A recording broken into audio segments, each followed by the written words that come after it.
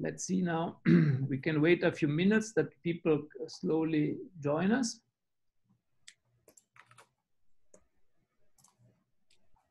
Nobody's joining us. Okay, now here comes the first one. Yeah, perfect. Let's wait a few minutes that that people join us.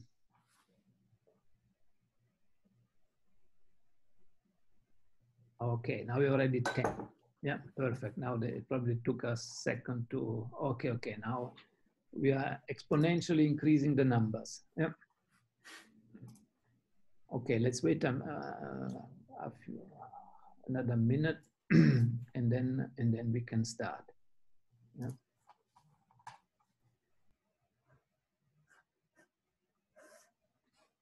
Okay, there are still a few people joining.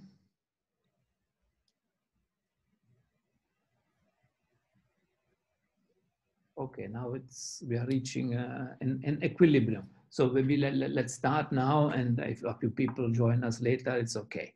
So good afternoon, everyone. Thank you very much for joining us this afternoon in our NITheCS seminar series. And today we're very happy to have Mark Fingerhuth with us, who will speak about quantum open source development. Yeah, and we are all very proud of him because during his academic career, he spent some time at UKZN, and then he became a very famous entrepreneur, quantum entrepreneur in Canada. Yeah, but he's still quite academic, and we are very happy that he will share some of his experiences today with us. Mark, I know that you have a slide introducing yourself, so please, you can share your screen and start. All right, thanks, Francesco, and hi, everyone. First of all, anyone who has been here 2 weeks ago when I failed to attend because of the time shift, sorry about that. I'm going to be talking about quantum open source software development, and just to give you a quick outline of the talk, I'm quickly going to talk about myself, then talk more generally about what it means to do open source software development. And then I compiled a list of quantum computing software projects that I thought could be of interest to anyone attending. And then I want to talk about the Quantum Open Source Foundation, what we do, what our goals are, and how you can potentially get involved if you want to. So quickly about myself, I did a bachelor in liberal arts and sciences in the Netherlands at Maastricht University, and I wrote my thesis at UKZN on quantum enhanced machine learning together with Maria and Francesco. And after that, I moved to Canada in 2017 and co-founded the startup ProteinQure, which has a Q in its name because we are focused on kind of trying to develop algorithms, quantum algorithms, for specific use cases in biotechnology. And last year, I co-founded the Quantum Open Source Foundation together with Peter Wittek and Tomasz. And that's going to be what I'm talking about today. And I'm currently, next to the work that I'm doing at ProteinQure, pursuing a master's in theoretical physics at UKZN. So I want to dive right in and talk about open source software development, not with respect to quantum computing right now, but just more generally to kind of get everyone on the same page what it actually means. If there are any questions, please let me know or just write them in the Q&A chat. So I'm happy to answer them as I go through the slide deck. So first of all, like, what does it actually mean to open source code? A lot of people think that just uploading a piece of code to GitHub and making it public is what it means to open source a code base. However, the problem is that that is not right, because just uploading your code to GitHub is actually not enough to make your code openly accessible to everyone. Because what a lot of people don't know is that public code that has no license attached to it actually falls under default copyright law, which means that it is still proprietary and technically not free to be used, shared, or modified by anyone else, even if it is for non-commercial or research purposes. And I think that's something especially important for us researchers to kind of be aware of, that if we make code accessible, but we don't attach a license, technically other researchers are not allowed to extend our work and kind of create derivative work or publications of that piece of code. And so if you haven't really looked into what the different licenses do, just kind of a quick overview of what we have. There's permissive licenses and there's copyleft licenses. These are kind of the two main groups. And permissive licenses, the kind of most famous participant there is MIT license.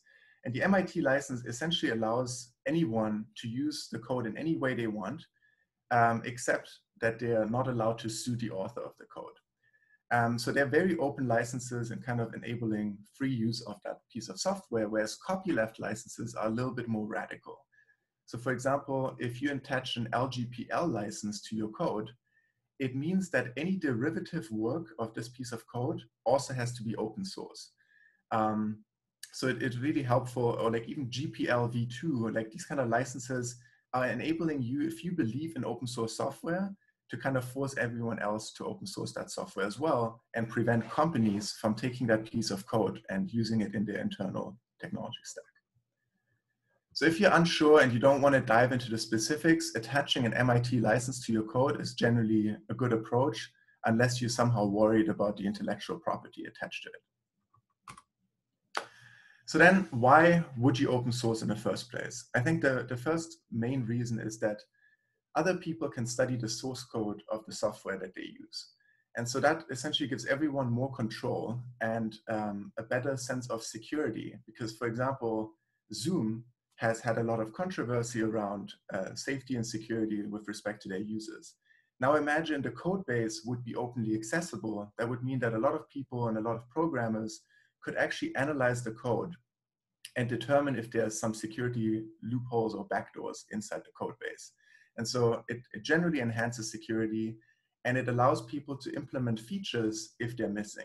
So let's say you're working with a particular quantum simulator package and you're missing a particular gate or something that kind of prevents you from doing your research. You can just go and implement that feature and contribute it to the code base. So it kind of generally leads to a community-driven system where people support each other and kind of extend software in a free and open way. So what would be the motivation for you personally to make your project open source? I think as a scientist, it's especially important to kind of remember that it does improve the reproducibility of your research, in the sense that if you have written a piece of code to generate the results for your paper and you publish that alongside your publication, it allows everyone to rerun these computations.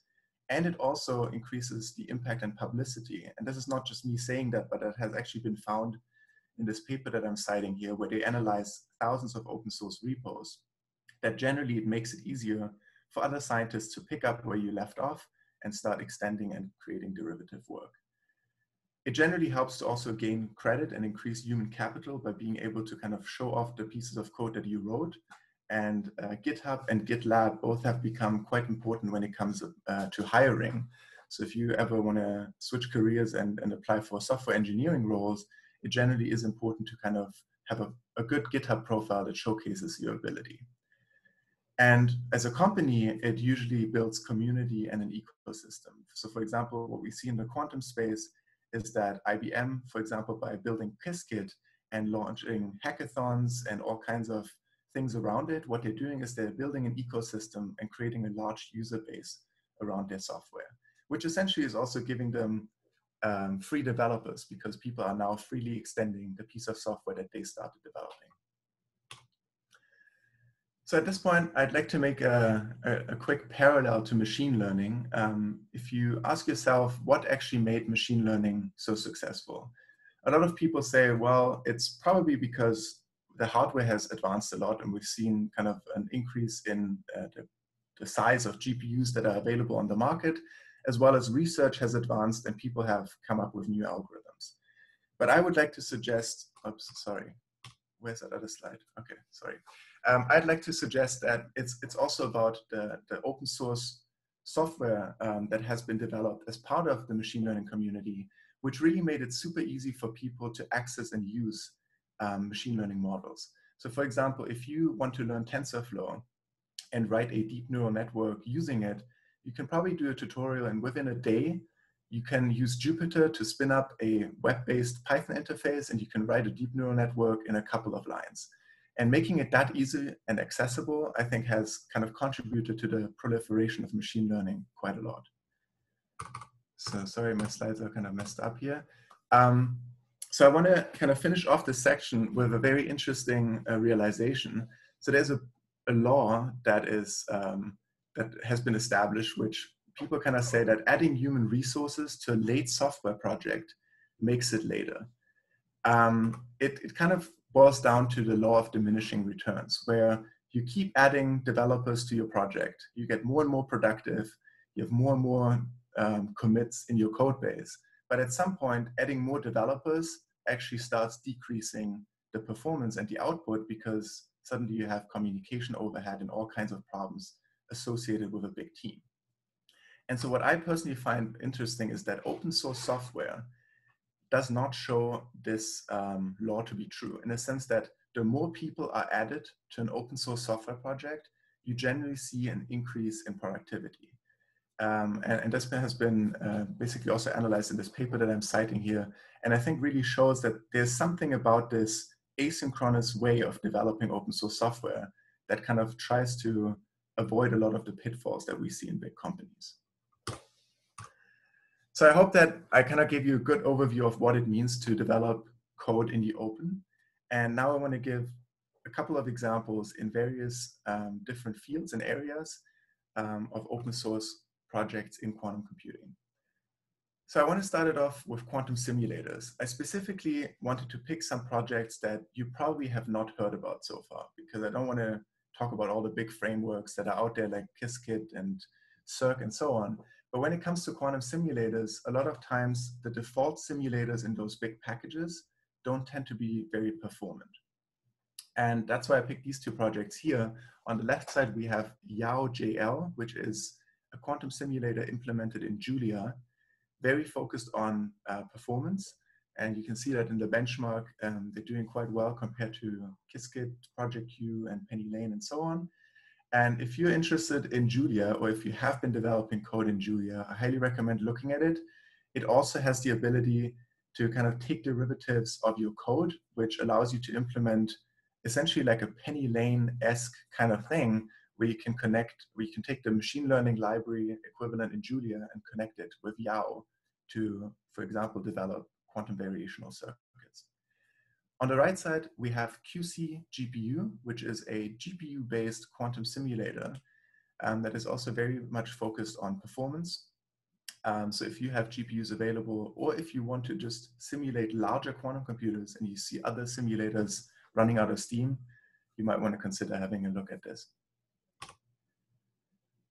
By the way, are there any questions so far? I don't really see the question mark. Oh, Amira. JKQDDSim, what that is. Frankly, I don't know. I took that screenshot from their GitHub page. I know a lot of the other packages. I don't know what that one is. I think it is a simulator that comes out of a Japanese research institute. If you go to their GitHub page, there should be a piece of code that actually generates this benchmark, so you can probably look it up. So the next topic is quantum internet simulators. This is something very interesting. I personally find it very interesting and thrilling, because it deals with the idea of having multiple quantum computers that are able to communicate between each other. And it kind of opens up a whole new world of quantum algorithms that can be potentially developed. So on the right side, we have a software package called Simulacron. It comes out of the University of Delft, if I'm not mistaken. And it comes out of the Quantum Internet Aliens that they formed. And it really allows you to kind of simulate different nodes and use virtual qubits and sort of like shared registers between quantum computers to develop algorithms. And I know one of the core developers, he's been at the open source conference that we're organizing for 2 years in a row. And one thing that they're struggling with is finding good algorithms and applications for this sort of software package. So if that's something that you're interested in, highly recommend checking it out and potentially developing some algorithms with it. And on the left side, we have Squanch, which is also a simulator for quantum internet that well, I have personally not used it, but it also has these sort of shared classical registers and separate quantum computers that you can simulate on one machine and kind of have network connections between them.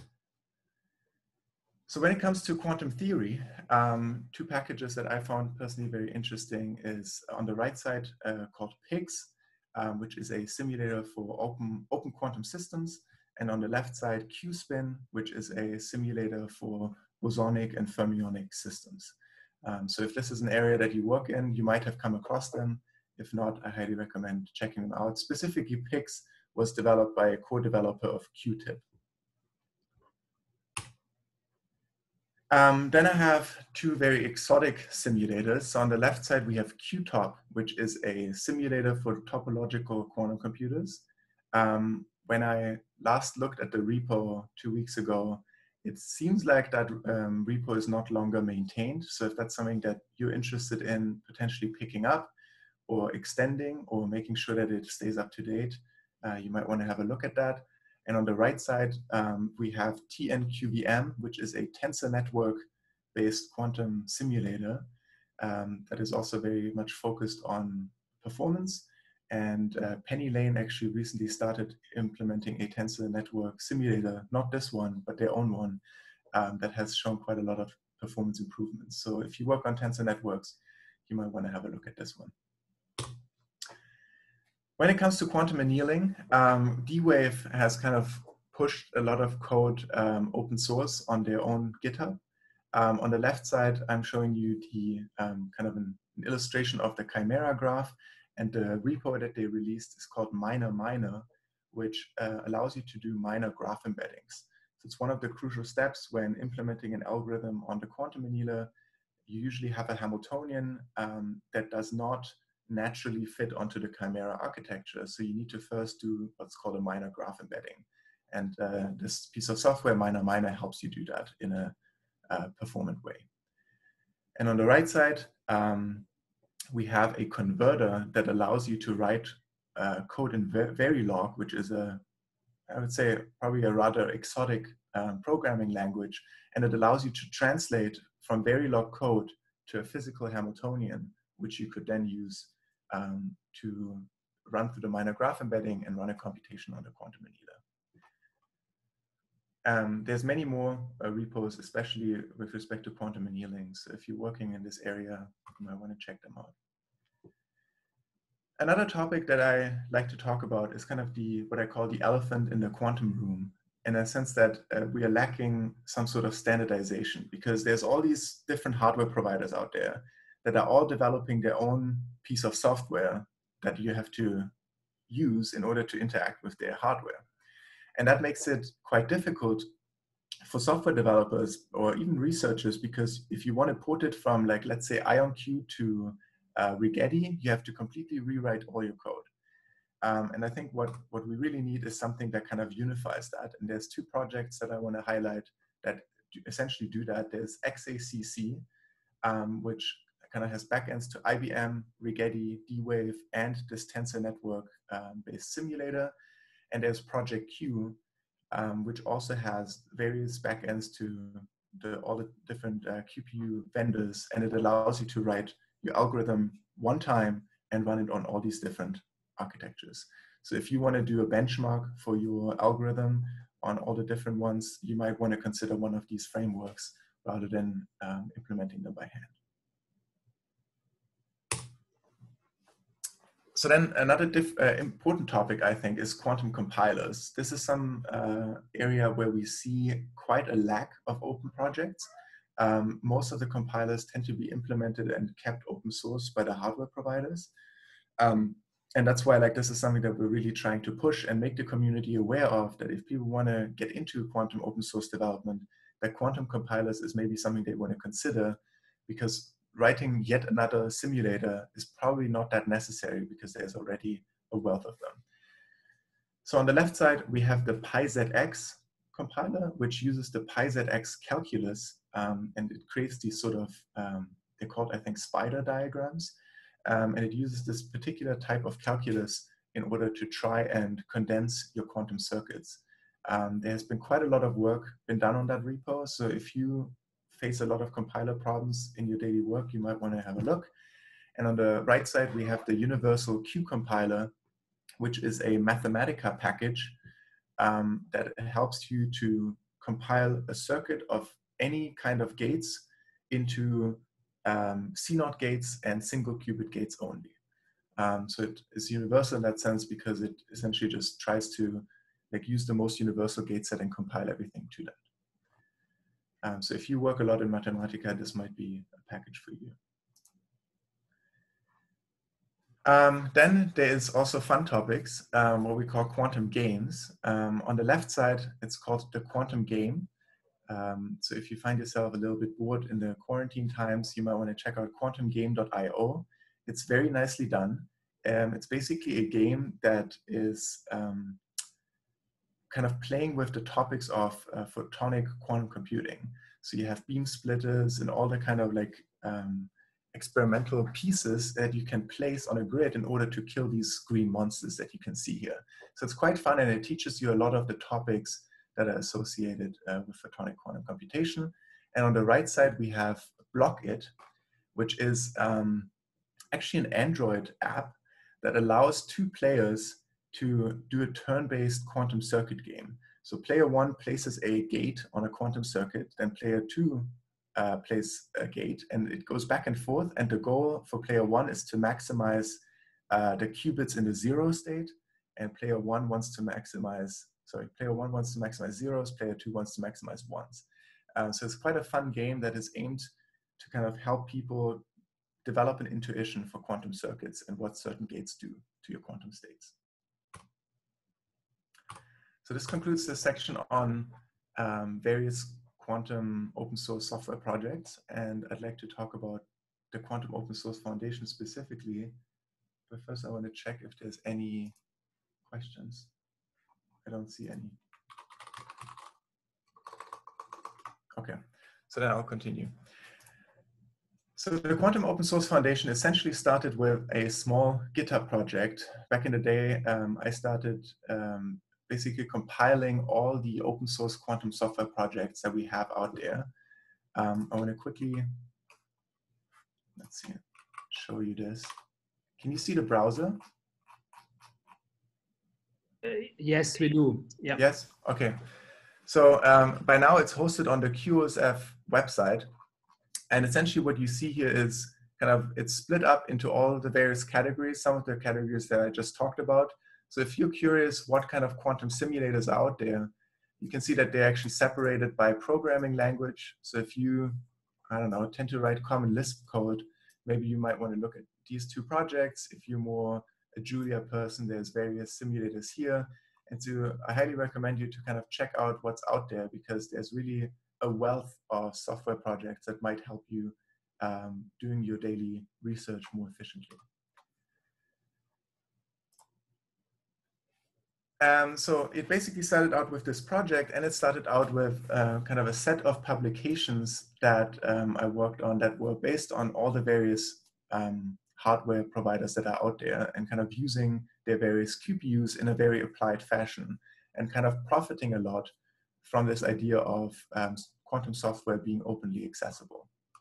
And so what eventually happened is that the journal PLOS ONE asked Peter, Tomasz, and me to write a review paper about the open source software landscape. And so what we did as part of this paper is to essentially go through a selected few quantum open source projects and kind of try to create an objective way of measuring their quality. So we analyzed their code base and kind of figured out how, what's the quality level of the code that these projects wrote.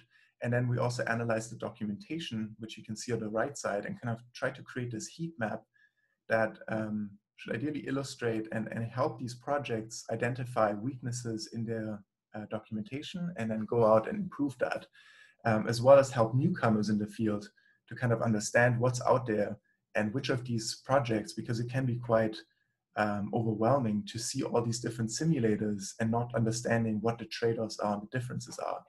And kind of with this review paper, we wanted to enable people to have an easier entry to the field and understand the trade-offs. So the problem was that a review paper is essentially getting outdated quite quickly because we for example, analyze these documentations, people go and improve them, and even the code quality has improved a lot as a result of this paper. And so things get out of date. And so what we started doing is we started publishing this on a website, which was kind of the beginning of the Quantum Open Source Foundation, to have sort of an ongoing leaderboard of all these quantum open source projects. So we're currently in the process of updating that again and publishing a revised version.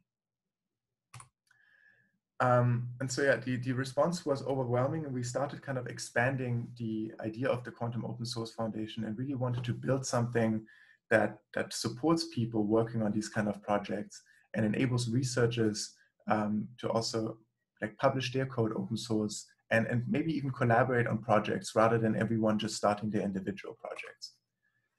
And so this is basically the QOSF core team. Mikal from Zapata recently joined us. And we also had a new addition to the team. She's called Maggie, joined last week or 2 weeks ago, and she's helping us with a lot of the outreach and communication. So we're also building our advisory board right now. So far we have Will Zhang from Unitary Fund and Josh from Xanadu. One person from Rigetti is soon going to join, and we're trying to kind of build an advisory board that is a mix out of academia and industry that can help us kind of figure out what events make sense in the near term. And I'm going to talk about some of the projects that we're working on, kind of give us advice and academic input on a lot of the topics that we're working on. So at this point, I'd like to highlight that without Peter, the Quantum Open Source Foundation would not exist. He was kind of one of, like he kind of helped push us and make us stay on track when it comes to like really working on that in our free time. Unfortunately, he went missing after a expedition in the Himalayas. And since then, we've kind of really tried to step up our efforts even more, because it was something that he cared about a lot, and we just want to make sure that this sort of legacy is carried forward. So what actually is QOSF? QOSF's mission is basically the supporting of the development and standardization of open tools for quantum computing. It's a community effort between academia and industry, and it's all supposed to happen in the open. And we really want to kind of get more people into the community, as well as help the people that are already inside the community to navigate the space more easily. So in terms of our mission and goals, we basically identified 3 pillars. The first one being open research challenges, and I'm going to talk about each of them individually. Second one is outreach and education, and the third one is benchmarks and analysis. So the first pillar, pushing the boundaries, basically means the open research challenges, where the idea is that we want to collect problems that are outstanding in the quantum community and publish them on our website, and helping people. Like I sometimes get emails and people asking, oh, what are interesting topics to work on in the quantum open source space? Like what are outstanding software problems? And so, for example, what I was mentioning earlier, that there's a lack of compilers, is something that is not widely known and not written down anywhere. And so we're really trying to kind of engage our advisory board as well as our wider network to kind of find outstanding problems and problems that people can work on through various grants or mentorship programs that we're running. So yeah, this is basically ideal for young researchers kind of looking for interesting bite-sized challenges. It should not just include completely new things, but even if there's like a big issue that is open on one of the big projects, and they need someone to work on that because they don't have capacity, kind of like having some central resource where people can look these up. And ideally, working on these uncracked problems should result in open access papers and open source software accompanying that research. So if you know any challenges that you would like to see featured, once we publish that list, please reach out to me and let me know, because that would be great. It's supposed to be a community effort, and it's really about like making it easier for us to kind of crack these problems and have people work on them. And maybe some of them are actually more easily solved by a software engineer rather than a theoretical physicist. So then the outreach and education component, spreading the knowledge, is all about growing the community of quantum developers, specifically by exposing classical software engineers to the concepts of quantum physics. Because I do think that what we're missing in the field is people coming in it with a mindset from software engineering and helping us really figure out some of the engineering problems associated with some things. So for example, boosting the performance of a quantum simulator might be something that a software engineer can help out on the software level, collaborating with a theoretical physicist who can maybe work out different techniques of making this more performant. So as part of this goal, we are organizing hackathons and workshops. And I'm specifically interested in reaching out to people that would usually not get exposed. So that means hackathons with quantum newbies, as I call them, people that don't have any formal background in quantum computing. Workshop with kids is one of my dreams that I want to do. Well, I wanted to do it this year, but COVID might have made that impossible. And also what we're planning to do is an evening symposium for the retired population, because who says that they shouldn't understand or like have the ability to kind of dive into some of these topics if they're interested. And so the main idea here is that 1 to 2 days are enough to run your first program on a QPU. Doesn't have to be complicated, but just the kind of experience of having done it is very exciting to a lot of people. And we've actually seen quite a lot of people coming out of these hackathons and then going on and contributing to projects and teaming up with researchers and kind of working on this in their free time. So if you know how and where to get more funding for such projects, which we're always looking for, like especially when it comes to hackathons and workshops, it does cost money. So if you know resources for nonprofits, please let us know. We're always interested in kind of learning about that. So as an example, one thing that we did is we teamed up with CERN. Last year, we launched a hackathon called the Quantum Futures Hackathon, where it was about kind of like bringing artists and designers, game designers and developers into the field of quantum computing. We hosted it at the Fields Institute, and we were quite happy with the turnout. And Blockit, that app that enables 2 players to kind of battle each other on a quantum circuit, was one of the outcomes of this hackathon.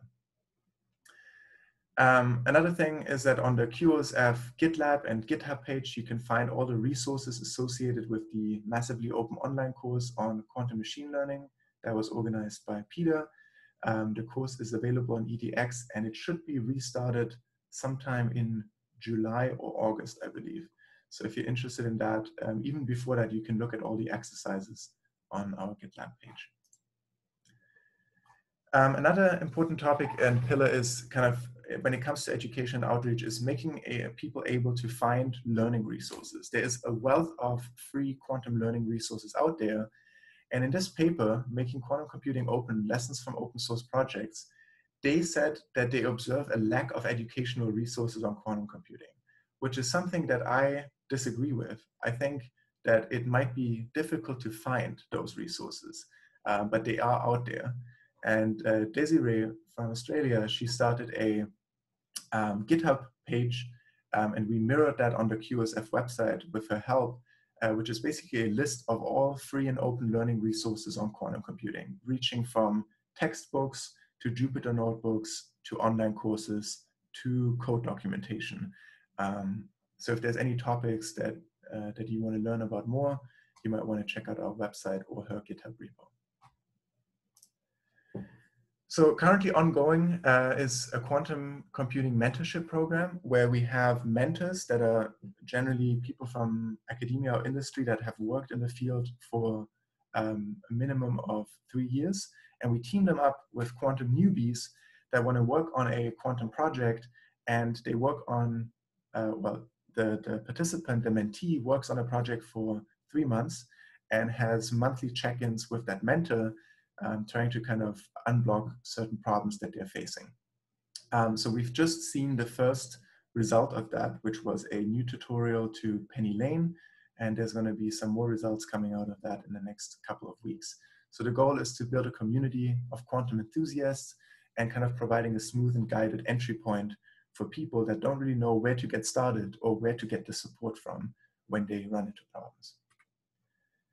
And at that point, I'd like to run a little ad. So Unitary Fund, we're working with them quite a lot.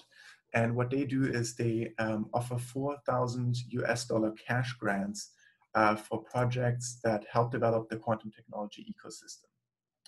And so if you're interested in getting one of these grants, I highly recommend going to their website, look at the program. You can come up with your own idea. It can be developing a piece of quantum software, making educational material, running a workshop. Their definition of what it takes to get a grant is very wide. And they also made it in such a way that writing a proposal is really just filling out a short form and making a 2-minute video about yourself. So I highly recommend you looking at that if you're interested, which is something that you can do next to your research, for example. On the outreach thing, we are planning to do a decentralized quantum conference. We actually planned that before COVID-19 hit, but now it seems even more relevant. Where the idea is it should be kind of like a PyCon, which is the conference for Python software, but for quantum computing software. So the idea is that we have a camera equipment that we're sending around to people, and they record a little talk about their piece of software and ideally also demo it to some extent and kind of show the community what's out there and how to use their piece of software to just kind of expose them to a wider audience. So we are doing the FOSDEM conference, which is an open source conference in Belgium every year, but we don't think that that is enough because that's very local to Europe and we want to make this more widely accessible. So if you happen to be a pro at video editing, please let us know if you're interested in helping us out with some of this work associated to this quantum conference. And lastly, we have the benchmarks and analytics, leveling the playing field, where we are trying to provide objective reference points to evaluate both quantum hardware and software. So what does that mean? We basically want to create, and we're currently working on that, compiler and simulator benchmarks. Because there's so many simulators out there, and the question is, which of them is best at whatever job you want to do? So for example, you might want to simulate a quantum circuit with Clifford gates only. There's probably a simulator that is much faster on that task than other ones. And so you might want to know which one that is. Or you want to understand which of these simulator packages provides the best CPU parallelism, or has GPU acceleration, or runs in the browser, or is optimized for a certain quantum architecture. There's many different questions that you might have. And similar to how here in this picture, they've been benchmarking C++ compilers, we want to also benchmark quantum compilers and give you an idea as to which compiler is better at what task and for what circuits. And just kind of like creating a central point where people can go and look. So this is what we call the QOSF gym. It's essentially a virtual gym for new quantum simulators and compilers. So think of it as kind of like a standardized data set similar to MNIST, where this data set contains quantum circuits that need to be compiled. That data set of circuits has ideally been composed by a wide network of researchers and people from industry, and is kind of a good starting point for everyone developing a new model. Similar to how in machine learning, if you develop a new model, you kind of have some standard data sets that you're testing it on. So we are looking for help on developing on this QOSF gym. So if you're interested, this might actually be something that we could apply for a micro grant at Unitary Fund in order to help you out financially to kind of help us develop this QOSF gym. And lastly, then there's the open source project evaluation, which is what I was talking about earlier, the outcome of that review paper, where it's all about evaluating the code as well as the documentation of open source quantum projects. So what we've recently done is we partnered with the Unitary Fund to create a biannual quantum open source software prize, where the goal is to reward outstanding contribution to the field of open quantum software. So we're currently kind of working on that, and we're going to start a form where people can propose and nominate people that they think deserve this prize. It's going to be a cash prize, and it's really supposed to highlight some of the individual developers that have contributed meaningfully to the field. So if you want to get involved with the Quantum Open Source Foundation, there's a couple of things that we're currently looking for. We are looking for uncracked challenges in quantum software, but also quantum theory more widely. We're looking for help with video editing for the Q conference. Tell your friends that are interested in quantum computing about the mentorship program that we're running. And if you're interested in helping us develop the QOSF gym, please reach out. And on our website, you can become a supporter, which basically means signing up to a mailing list. And I highly recommend you also join our Slack channel, where there's various channels on the different software packages. You can ask questions. There's discussions happening around all kinds of projects and how to program quantum computers. That's it from my side. If there's any questions, please let me know. Yeah, Mark, thank you very much for the excellent and very informative talk. I think our audience was quite timid and shy today, but since we have around 25 people in the audience, I would like to encourage them to raise their hand and ask their question in person. And once I see that they raise their hand, I can give them the permission to talk. So please, start asking questions.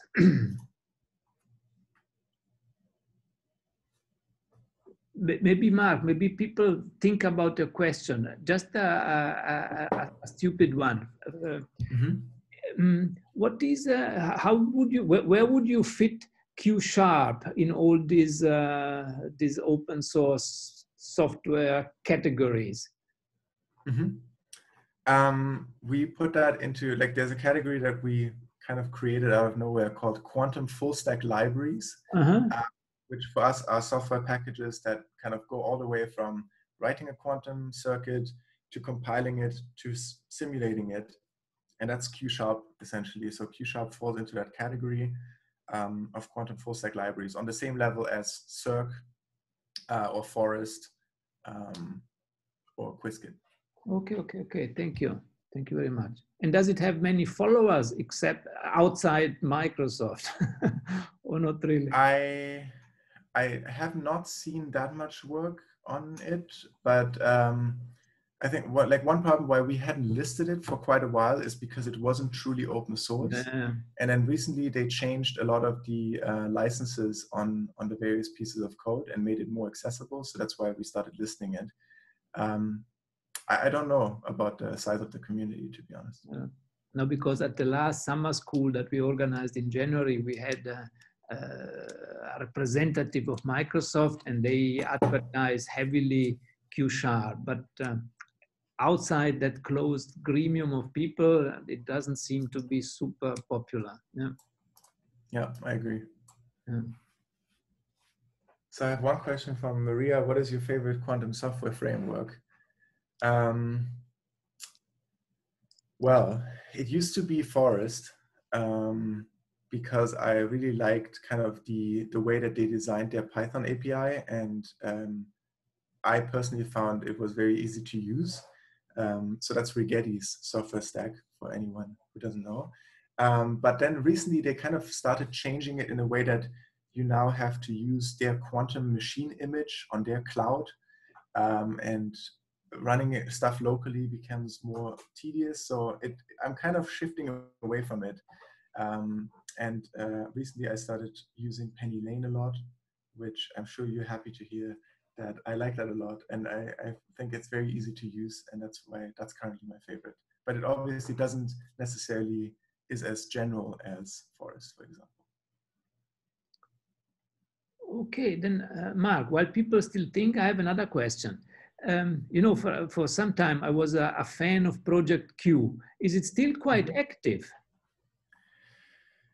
Well, there was a little bit of an issue because some of the, or like I think all of the main developers left to some company and stopped working on it. But I think there recently have been new people that started picking it up and maintaining it. So I think it's still alive, but there was kind of in the meantime a little bit of a down period. So they might still be in need of some updates when it comes to the quantum backends. Okay, okay. And I think there is a new question that just popped up. There is a question by, sorry, Maria, I've taken over your job. I just saw it. There's a question by Luyanda. What advice would you give for someone who wants to specialize in quantum computing? So for a new entry in quantum computing. What would I recommend? I guess if you're completely new to the field, like I definitely recommend you go to our website and check out the free learning resources. I personally am a big fan of quantum.country, which is the newest project by Michael Nielsen, which is just like some very easy to digest essays that kind of introduce you to a lot of the concepts of quantum computing. And then I personally would pick a software package that has very good documentation and kind of explore the area of quantum computing through the applied lens, like really kind of implementing some quantum gates, seeing how they affect the quantum state that comes out of your computation. And a lot of the documentation of some of the quantum full stack libraries, for example, Forest, kind of take you by the hand and work you through some small scale examples. And I personally, that's my way of learning in an applied manner. So if that resonates with you, I recommend doing that. Yeah, do we have more raised hands? Doesn't seem to be the case, Mark. So maybe if people want to keep interacting with you, they have all your contact details, they might get in touch with you. So Mark, sure. Thank you so much for the very informative talk. We will try to get involved as much as we can because we've always been supportive of open source, and yeah, and we are looking to forward to. I just wanted to say to stay in touch, although that's not very appropriate in COVID times. Yeah, but at least to keep interacting on a regular basis, and hopefully one day you will be able to visit us again in Durban. Awesome, sounds good. So Mark, thank you very much again, and I think the day is just starting for you. So have a good rest of the day, and to all the others, have a good weekend. Yeah. Awesome. Thanks and for thank having me. Maria, and thank you, Ilya, as well. Yeah, thank you. Thank you very much. Bye. Bye-bye.